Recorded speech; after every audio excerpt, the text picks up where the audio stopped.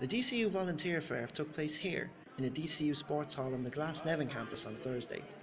The event, organised by DCU Volunteering, saw a gathering of several charities, community organisations and NGOs appealing for students to join.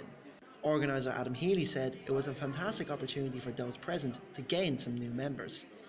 An impressive collection for an impressive university, you know what I mean? As soon as they find out the DCU are having a volunteering fair, they want to come down because they want people to volunteer as much as they can. There's over 40 organisations here today. Most of them are Irish, but there's some here international, which is great because it gives students an opportunity to maybe travel over the summer volunteering. Students from across DCU came down throughout the day to have fun, let off a little steam and get to know their new groups. I signed up with the Irish Heart and Stroke Foundation, so I just thought it was a good cause to get involved in, so I tried it.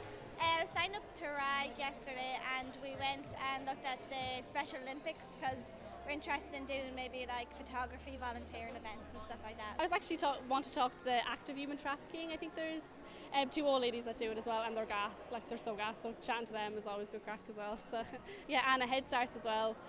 They're their own society now. I think they were with an actress last year, but they do really good work as well. Students who didn't make it down to the event can get more information about volunteering at studentvolunteer.ie. Alex Dunne, DCUtv News.